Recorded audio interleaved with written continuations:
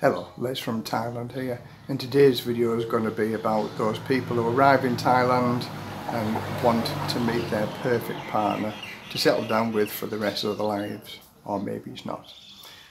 I've been with my wife now for 4 years in July, so nearly 4 years, and 2 years next month we've been married.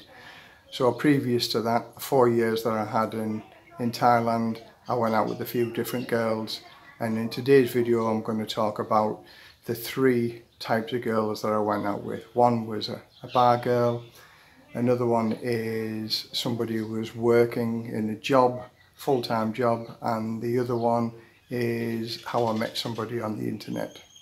So first of all, I'll talk about the bar girl stroke cashier. It's when I first came to Thailand, not knowing really where to go, what to do or how to do it. And a friend of mine ran a guest house in Pattaya.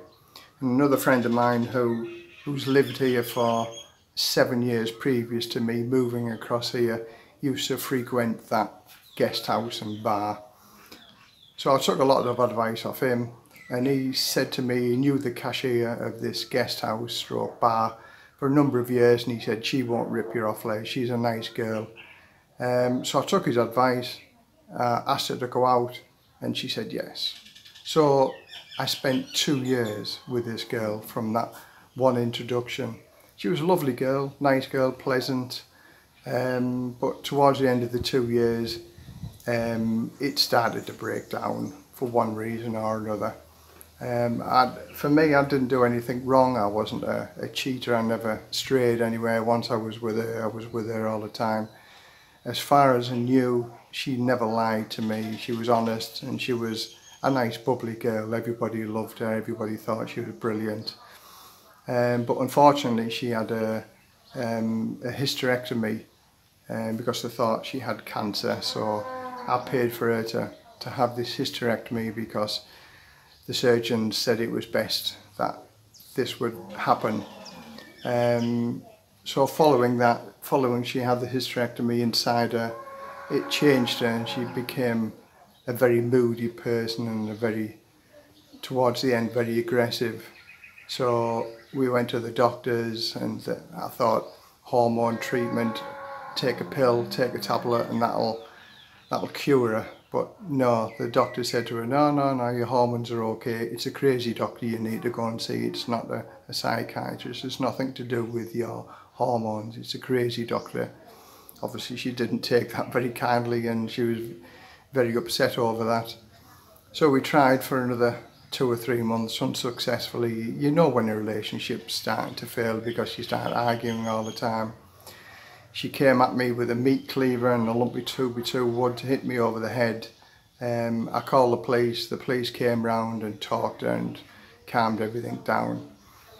And another 2 or 3 months later, for no reason whatsoever, threw a dinner up against the wall. We started a big argument, and she came at me again with a meat cleaver. I told the police again, the police came round. And in between me going to the police station and the police coming around, she smashed everything that she could possibly smash and get hold of. Threw it all down the stairs. Just trashed everything. About 100,000 bahts worth of my possessions that were totally broken. So then that was the end of that game. As I say, I give her two attempts, and on the 3rd attempt I just said, no, listen, enough's enough. No idea why she turned, but that's the only thing I can put it to, was the operation. In some ways it changed her mind. I did try to help her by taking to the doctors and seeing what we could do with hormone therapy treatment, and it just didn't work. So best to walk away, best to move on and find somebody else. So then that was the cashier stroke bar girl guest house worker. There's many things that you can say it was, but it was where it was. She used to go with customers for money. But we had a nice 2 years together, on and off. So the second relationship that I looked for somebody on the internet. I'd been around all the bars and one thing and another. And I thought, I'll give the internet a go. So the internet dating was quite interesting. Listen to a little bit further on the video and I'll tell you a couple of no-nos on the internet and what to watch out for. So the girl that I met on the internet, she used to work at a language school. She used to teach Cambodians English. So quite well educated, quite happy in herself, and when I met her, everything went okay. She was a worker, she had her own apartment, everything looked good. We went out together just as like boyfriend, girlfriend, started dating, and then just moved on from there. Excuse me, over water. So moved on from there. She then decided that she wanted to be a chef. She was a good cook anyway, so she wanted to go to a school to be able to, somebody to teach her how to cook, because ultimately she wanted to be a chef in one of the top 5-star hotels. So for an order her to do that, she had to leave the language school and go towards being a chef. It's a special school in Pattaya. This would mean that she didn't have any money to pay for a qualifications or schooling, and she wouldn't be earning any money from being a language teacher. So I offered to pay her costs to go to this school for 6 months. And that worked out about 13,000 baht a month I'd give her for the 6 months while she went to school. So this was working 5 days a week. She did very well. She was one of the top students in the school. She was getting taught by one of the chefs that used to cook for the king, so good qualification, good knowledge base. And then at the end of the 6 months she got a job at the Dusat Thani in Pattaya, where again she didn't get paid because it was sort of a internship where she worked for them for another 6 months for no pay, so she could gain the qualifications. And again, I didn't mind it because it was just like, yeah, okay, it's what you want, it's what you want. But then she was working 6 days a week, so she was going out at 7 o'clock in the morning, coming back 7 o'clock in the evening, tired, and we only had 1 day together. And after the 7 or 8 months, it was like, I haven't come to Thailand to do this, sort of drop her off at work, be on my own all day, then she comes home for 2 hours, then we're in bed, and then do the same again the following day, and just have 1 day a week off together, where she was tired and she wanted to clean her apartment out or clean my apartment out. And it's just like 1 day a week to be with somebody, it's not really what I wanted. And then she came home from the Dusat Thani one day and said that she'd been offered a placement for 6 months in America. So she said to me, "Les, come to America with me, Nevada. I've got this wonderful opportunity." And I said, "Well, it's not my dream." I said, "I haven't no need or intentions to move to America." So I said, "Listen, go and follow your dream." And we sat and discussed it for 2 or 3 hours. She was upset, I wasn't. Totally upset, because I saw, seen the writing on the wall, and I wished her every happiness and success. And off she went. And then following that period, I had a number of girlfriends from the bar, in the bars at Pattaya. Again, I met a couple of girls on the internet, and I met a few girls via other recommendations of other people, but nothing really clicked. And I've got to say, like I said about the girls on the internet, the one that I met on the internet, she used to get at least 100 to 150 messages every week. So for those people looking for a romance relationship on the internet, be careful, because there is a lot of competition on the internet. So be careful. Whilst they're talking to you or going out with you, undoubtedly they're talking to somebody else also.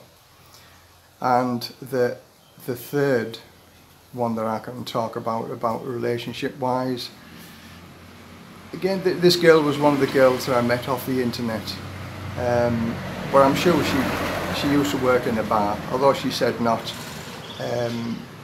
I think she did. You sort of get this feeling, and I'm a very, very doubtful person anyway. I find it hard to trust people because there's lots of people let people down, and some words of advice was given to me by a friend of mine many years ago, and bear this in mind, please take this advice, is gut feelings go a long way.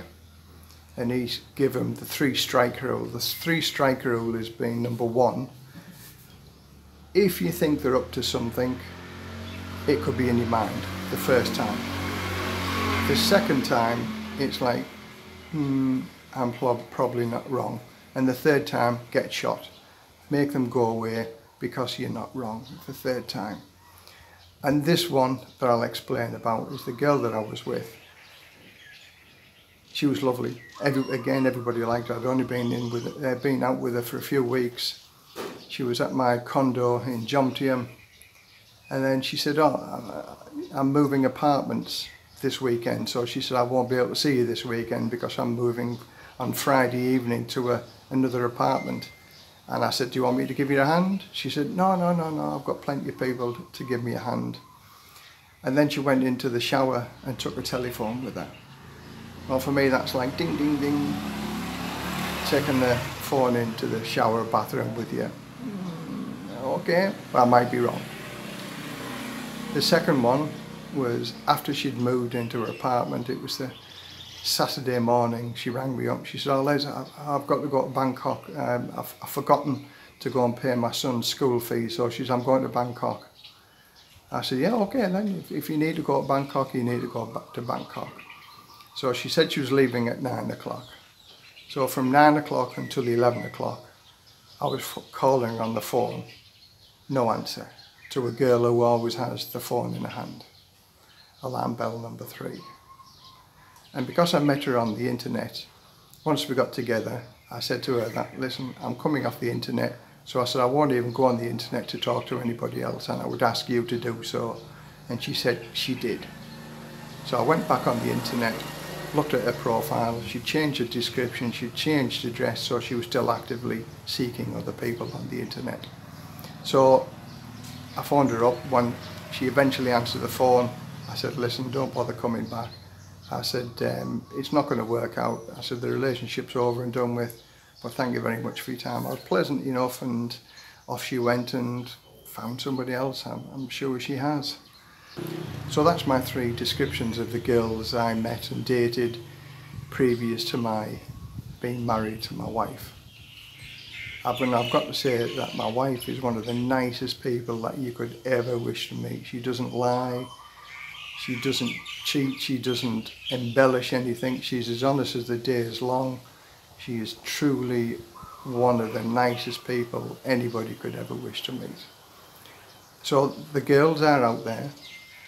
You've got to look at yourself and don't cheat, because Thai girls don't like cheating. Go with your gut feeling. Have fun. Find the girl that you want. Be truthful with them, and if it's not working out, have the courage to move on and find another one. The thing is with Thailand, they're everywhere. You could find a really nice one and be with them for a long time, or you can find a bad one and be with somebody for a short time. But you will soon find out over here. Please watch my other videos, and I'll give some more information about bad stories and good stories in Thailand. So if you like this video, give it a thumbs up. If you don't, give it a thumbs down. Please subscribe and watch my other videos. Any comments, please put them below. If you want to know any information, then please contact me at the email address below. So from Les, living the dream in Thailand, bye for now.